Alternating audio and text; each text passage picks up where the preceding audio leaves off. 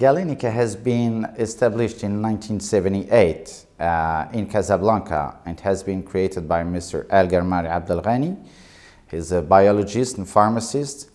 And since the very beginning, the focus was on the manufacturing of pharmaceutical drugs for human.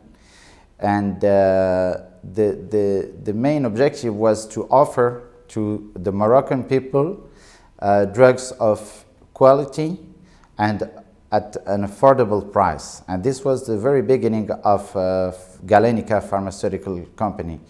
And Galenica has developed gradually a wide range of products according to the needs of the market, private market, and of course public market through the tenders of the Ministry of Health.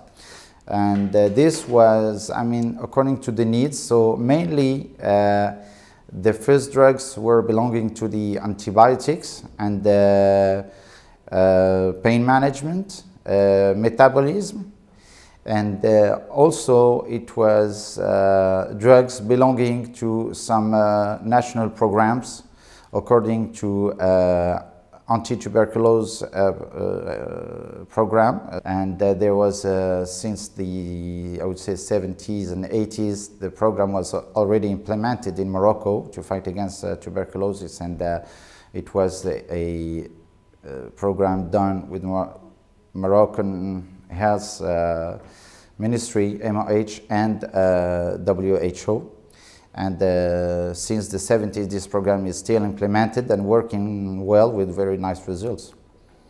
So Galenica has developed its activities, and has been able to be performant in the development of drugs, the marketing of drugs, and the sales in Morocco, but also in foreign countries, mainly Arabic countries and West African countries, French-speaking.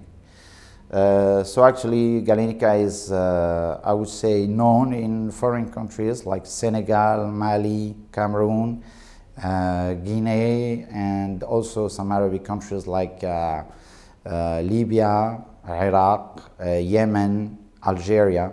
But depending on the changement of laws in